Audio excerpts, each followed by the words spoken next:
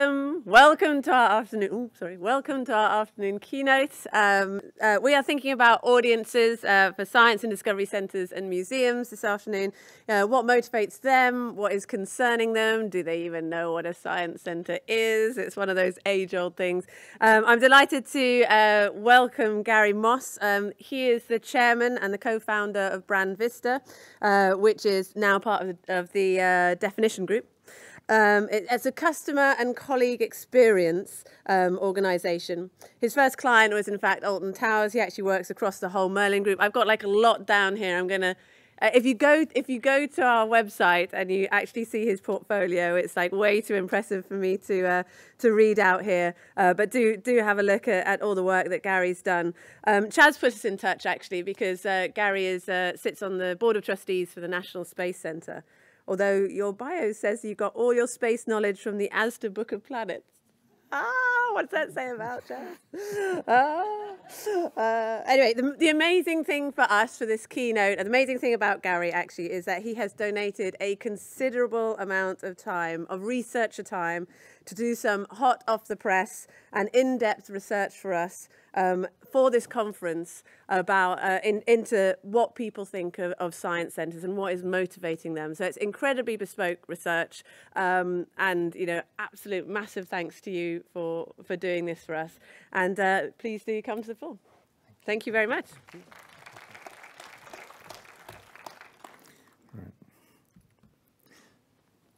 Good afternoon. The ASDC Book of Planets, $5.99, available now. Really, really good. I recommend it. It's kept me in the Space Centre for this long. Right, good. Now then, I've got a little maths question for you to begin with this afternoon. Not too difficult, don't worry.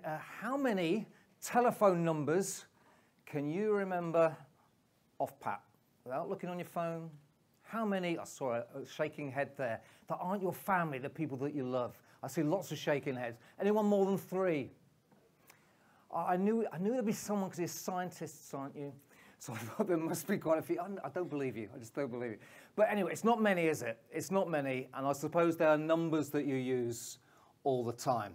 Well, I wanted to think about 1992, when I was called in to see the retail director of a big national retail company, 567 outlets across the UK, and he said, Gary, I want you to research my telephone number. Now, it wasn't one of those easily memorable telephone numbers. I don't know if you remember the one that was 28202820. Do you remember that one? Yeah, I see a few nods there. That's good to see. It wasn't one of those. It was like 01713864421 or something like that. Completely unmemorable, but it was a telephone number. I could not get my head around the fact that he wanted me to research this on a national basis. Go out, find me a national representative sample, and come back with how many people remember my phone number. And I really thought he was pulling my leg. But he said, no, I spend so much money on advertising. I put it out in newspapers every week. Surely people will remember my telephone number. He said, I remember it. He said, oh, well, he's looking at it all the time, isn't he? He's going through his newspapers. Of course, nobody remembers it. So I said, Mike, because that was his name, Mike, whatever you do, save your money. It's 0. Now, Mike was suffering from something that I think we all suffer from time to time. He wasn't walking in his customers' shoes. He did not know the shoes that his customers were wearing. He had been so engrossed in his world that he couldn't see beyond this ridiculous request that he had. And it's very difficult to know your customers' shoes, what's going on in their lives, their context, because they change their shoes every day of the week. And not only every day of the week, but sometimes they change them 4 or 5 times during the day of the week, depending on the occasion or the circumstances. And I suspect that all of us here would find it very difficult to genuinely walk in our customers' shoes. So I'm going to just keep you in the same kind of era at the time. Anyone know what that is? No? It's this Strange Ways Prison, 1990. Those of you who were around at that time, there was a riot, and it was horrible, and it was the front page of all the newspapers and on in the TV as well. It was horrible, horrible riot in Manchester. That's the key thing to this little story, a big riot in Manchester. And I just started work at an advertising agency called J. Walter Thompson. And they said to me, Gary, you're very young, and it's time for you to go and find out about some customers we've got, and our customers are prisoners.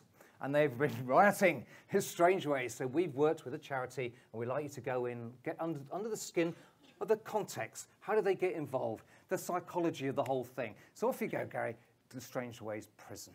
So this is a good example here of how you have to go to the nth degree to understand the motivations, the attitudes, and how people are looking at the way things that you do in a broader context of their lives. You have to know their shoes. This was probably the most extreme example I was involved with. And I'll just share with you one terrifying question that they asked me. And the terrifying question they asked me is, we all got together next to the toilet block in Strange Ways Prison. That question was, what football team do you support? Now, if I say Manchester City, I've got a 50% chance of dying at that moment. If I say United, I've got a 50% chance of dying. If I say Liverpool, I'm dead. Aren't I, Chaz? So we'll come back to that later on. You may be wondering what I'm talking about. So we've done some research for you to help you understand what's going on in your customers' lives, and so you can walk a little bit better in your customer's shoes. I'm only going to share about a third of that research now. As you can see here, we've got a big mixer, but on the right-hand side, you see what we've done. We've taken a national bespoke sample for you. They're people who go out, they are mums of kids who are school age, and we've done it national representative right across the country, and we've asked them a set of questions that we've shared with Sharon and Chaz and a few of the others as well, just to make sure we've got a good sample. I'm going to share some of those answers with you. And we did that the week before Liz Truss decided to destroy the British economy. So there will be a few things that are just a little bit less bad than they probably are at the moment. But the attitudes to you and your sector will probably be the same. But also, we've done, over the last 18 months, 750-odd focus groups as part of our work. And I'll put that all together here. We've been going through and working out what are the themes. And they've put out just a few themes of that work. So just to show you know where that all comes from, those are some of our current clients. Is it all? Yeah, it's all working. Just thought I'd better check. Current clients, working with some of those for a long time. Alton Towers, as Sharon said, I've been working with since 1991, which is where I met the great Chaz. Here are some other ones over time that we've worked with, so you can just see the whole mix of stuff. And here's just a few on the periphery of your market, things like David Lloyd, Green King, other leisure companies like that. And we put this all together and we've mixed it. And this next slide is something I've been working on quite a lot over the weekend, and I'm really proud of it. We've mixed it all together, and this is what happens. Oh, yeah. Oh, come on. Thank you. Thank you. Took me ages. Anyway, that's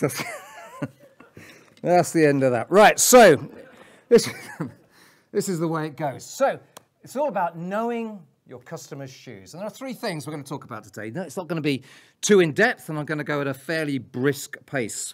But people are feeling stressed. I'd say a little less stressed they were last week than they are this week. But it's never been a better time for your sector. But there are some hurdles to clear. Right, here's a few things here. So we ask people, what are you worried about? And this is a proportion of people. Oh, no, I have to put my glasses on. A proportion of people who said they were very or quite worried about these things. So here we've got the cost of gas and electricity. 84%. That's a huge proportion saying they are very or quite worried. Recession, financial crash, 83. This is the week before all those tax cuts of last week. The cost of food, very or quite worried. What a stressed country we are at the moment. Pollution. I mean, those of you who have other interests in other scientific areas, climate change, the cost of petrol, all over 70% in those top two boxes of feeling worried. Single-use plastics is there as well. I reckon that a few years ago, to see single-use plastics, 61% being very or quite worried would have been remarkably high. Because it's a little bit behind all these other issues. And these two things, biodiversity and that little old thing that we used to call coronavirus. So, very worried we are at the moment as a nation.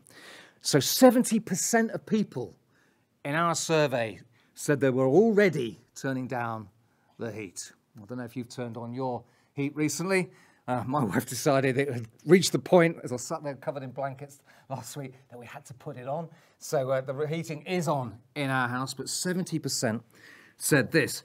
But of course, that's all very well and good. That's the context. But this is perhaps something we should be more worried about, is that 65% of people in our national representative sample said they're worried that days out were becoming too expensive. Top two boxes, 65% worried about what's happening. So that's something we should be thinking, ooh, that's not good. And when you look at these other figures here around what they're cutting back on, there's that 70% figure I had talked about earlier, 55% reducing their spending on other non-essentials. I've left two out there because those are the two we should be interested in. 43% having fewer days out. That is potentially half our market thinking, I'm cutting down. I'm not going out as much. The cost is too much. I'm too worried about the future. There's going to be less days out for me. And at the bottom there, look at that other figure, 28% saying they're trying to find more free things to do. So I'm not going to pay anything. I'm going to go to the park. I'm going to go to the beach. I'm going to do all those sorts of things rather than pay for a day out. So they are cutting back very quickly. So that's the sort of the background there. People are feeling very stressed, very pressured. And as I say, this research was done 2 weeks ago. But there has never been a better time for your sector, I don't think. So let's go through a few things here. First one is I did some focus groups for Alton Towers, which I spent a lot of my time over the years doing. And what we do is say, right, now can you just shout out all the places that you normally go to? And they shout them all out. Then I ask them to, in their own minds, using their own criteria, just put them into categories. And having been doing this since 1994, I thought, woo, this is what's going to happen here. And I normally know that it's going to be this sector, and that sector. But there was a new sector emerged just about 5 or 6 years ago.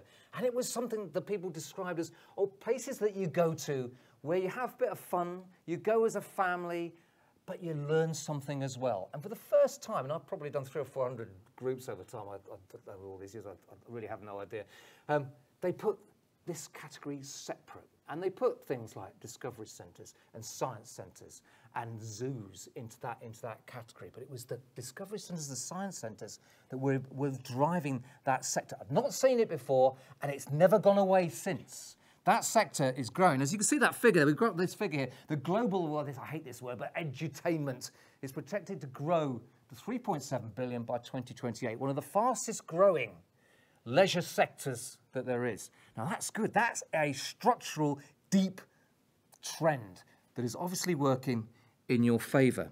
And in our research, we found that 38% actually said, nope, top of the list, the first thing I want to do, I prefer educational days out.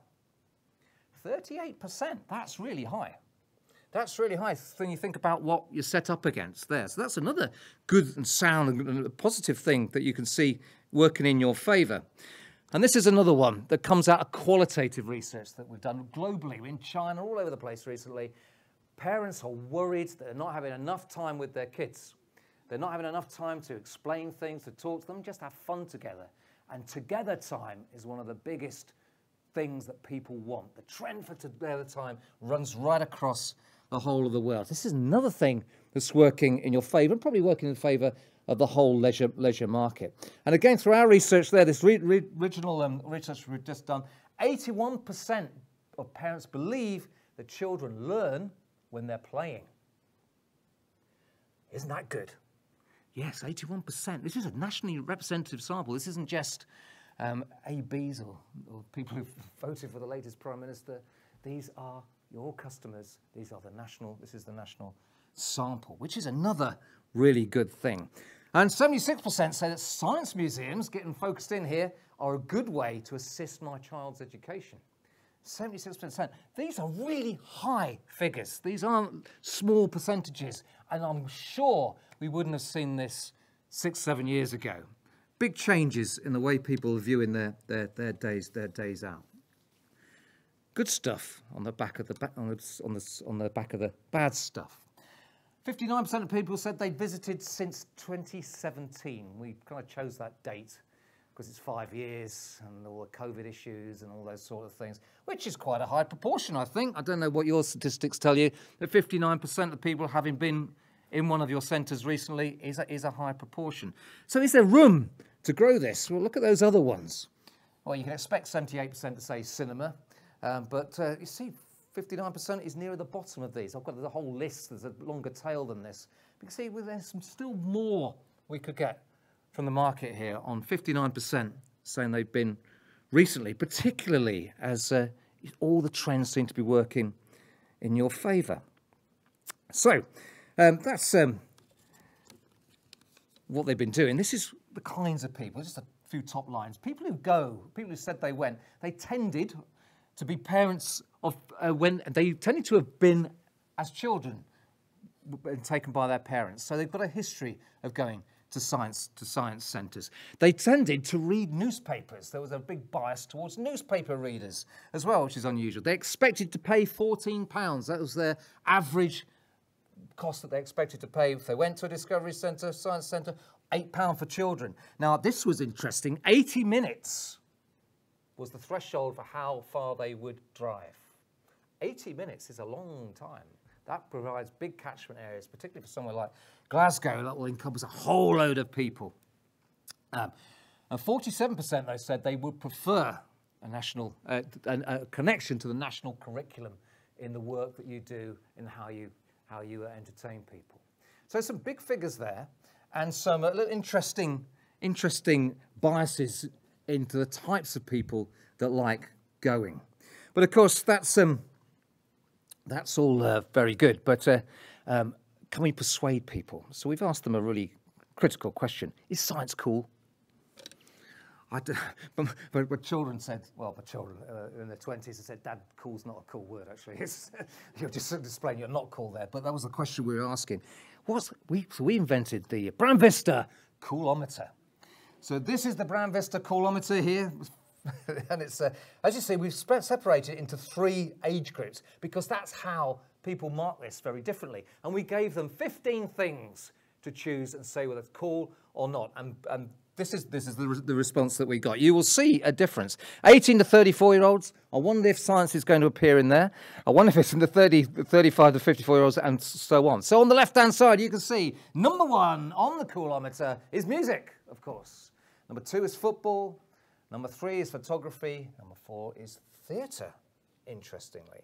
But look at the 35 to 54-year-olds. Science is number 3. Number 3. Wow.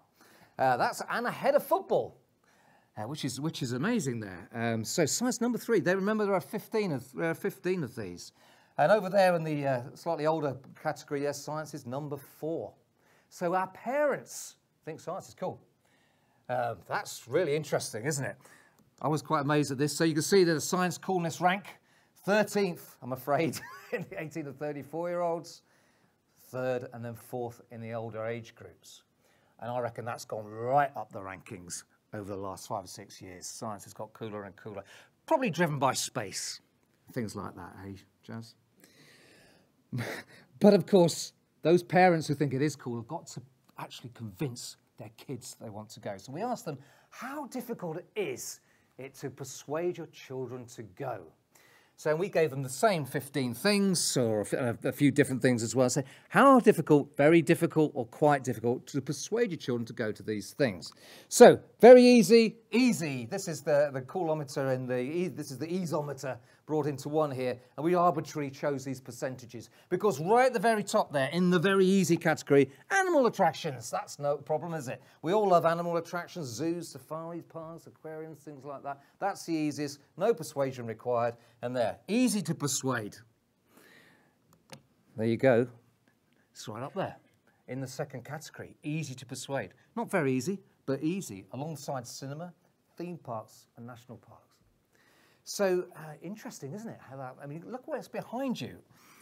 Amongst these are parents with young kids, hard to sell, 40 to 49%. And we've got history museums, of course. outdoor extreme activity. If you're a young child, you're probably a bit worried about that. Watching a sports event, I'm afraid we may have had a bias to Liverpool fans there, I'm afraid, Chaz. So they just find it difficult to persuade them to go. They don't really want to go, but they're dragged along by their parents. And it's really, really difficult. We've got concerts and gigs and things, but remember, these are parents of young children, so I don't think I made that clear right at the beginning. Of course, art museums, things like that, you don't really want to go, do you? I know I didn't. So it is easy to sell, and parents are already bought in. And this is why they go. They go to learn and be inspired. Great word, isn't it? Inspired. And 61% say there are good ways of learning new things at education. Science centres, science discovery centres, all that whole sector, 61% agree that that is a good way of learning. They also say, well, we go, it's inspirational, positive space to spend time, good way to pass the time, and then even to just support science museums and centres, a good way to spend time with family and friends. Lots of good reasons, and there were more reasons as well in the tail there. But you can see lots of positivity around the sector, which is very good. But I found this lovely. 81% of consumers agree. Don't just think about kids, it's about us too. We can learn things that we didn't learn when we were at school. There's a reason that I learned everything I know about space from the ASDC Book of Planets. It's because I never learned anything at school. I went to a comprehensive down in Somerset, joy oh joy, and we didn't do anything apart from survive. And now this gives me the chance to learn the stuff that I was never taught. And I 81% saying, don't forget us, look after us. We've noticed this so much even in other areas where you can't treat the parents just as the bag carriers.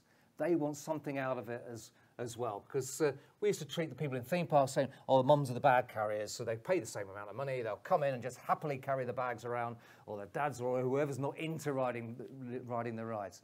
Oh, no, they're not putting that up with that anymore. They want something positive from it. 81% saying that they would love to learn something, and they think they're a great way to learn stuff. So, never been a better time. Wow, hopefully that's going to raise the spirits a little bit after that initial depression. But there are hurdles to clear. Here's the first one. 28% believe that science museums are too academic. Now, this is perception. Remember, only 59% have been in the last 5 years. But they're saying too academic. That's my perception of one of the problems, of the barriers you might have to overcome. And we asked them, well, what puts you off? 32% said, nope, nothing puts me off, I'm ready to go. But 32% saying nothing puts me off means, of course, there's 68% who said something had put them off. And these are some of the things they said. Really quite interested in the first one here. They are too crowded. Perception of 1 in 5 saying, nope, it's a barrier, it's too crowded, probably too academic as well, not going. Quite like the idea, it's quite cool, the kids are easy to convince, but I've got worries about this. And the green one there is that the positive element here is the fact that they are not something that I'm interested in. Only 7%. Really validating what we were talking about earlier, that you've got a really strong proposition to consumers at the moment. They are boring, 12%, only 12%. I don't know if this is smashing some of those perceptions that we might have had, but of course these are what people told us. Right then, now.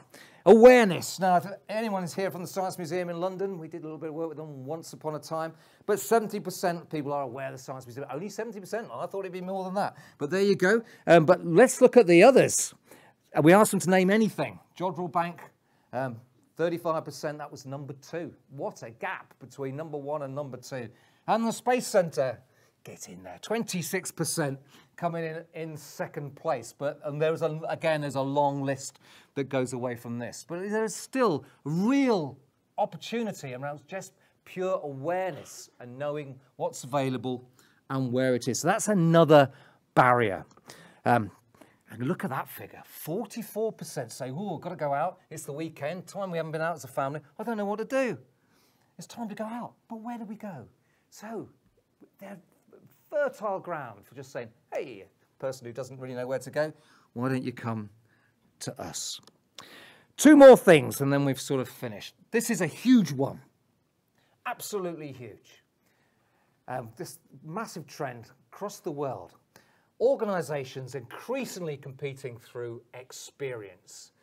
It doesn't matter what you say in your communications, doesn't matter how you do it. It's going to come down to what they experience when they get there. All those things about crowding, all those things about trying to reach all the different people who are in a family unit, that experience, F&B, queuing, all those things are critical. You can do all the advertising, all the comms you want. If you don't get experience right, stuffed. When I was growing up in the 90s, well, I was in business during the 90s, they'd say, bad experience or good experience, you share it with 4 or 5 people. Now, of course, you share it with 4 or 5 million people. And we know when a ride's doing well or something's doing badly almost instantly. So really important. So experience is important, but also the experience of your colleagues.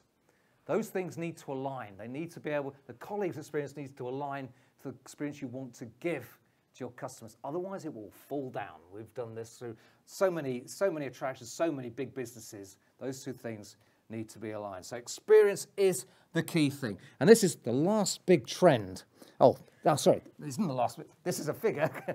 89% of companies say they compete on experience nowadays. 89%? That is enormous. 36% 5 years ago. What a change.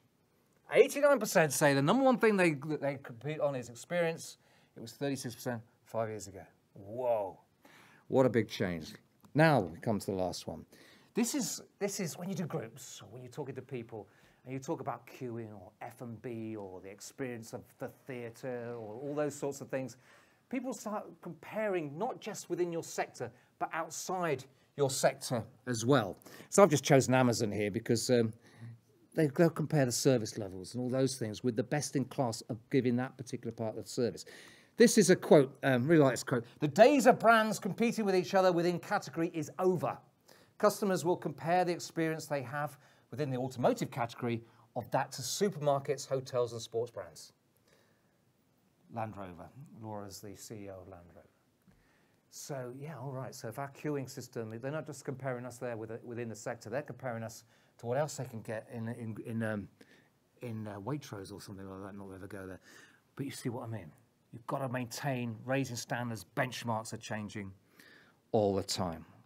So that's a quick whiz through that great mix of stuff that we've got. So we've got some other stuff back that I haven't gone through today. So you've got to know your customers' shoes. You've got to really understand them, and it's really hard to do that without doing research, without talking to them in focus groups or one-to-one, and using techniques to get under the skin, and don't just ask questions. You delve and you dig and you find out what's really affecting them.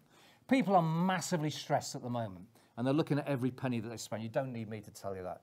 But it's never been a better time. I hope you saw those figures and thought, well, this is a really good opportunity for us. But you've got some real hurdles to clear. Let's go back to strange ways. So I've got to finish where we started here. Strange ways, that question I was asked. Who do you support? The question that would, the answer to which will allow me to either get out or not get out. Well, I sat there for a while and I didn't really answer them. But if they had only understood the shoes that I was wearing, I probably wouldn't have got out, because there they are. My Chelsea boots. I wouldn't have died if that had got out. Anyway, thank you very much. What I've got here is this is a bit cheeky, but that's who I am, and there's my phone number. I'll read it out, and hopefully some of you will remember it in about 5 years' time. Anyway, thank you very much. Okay.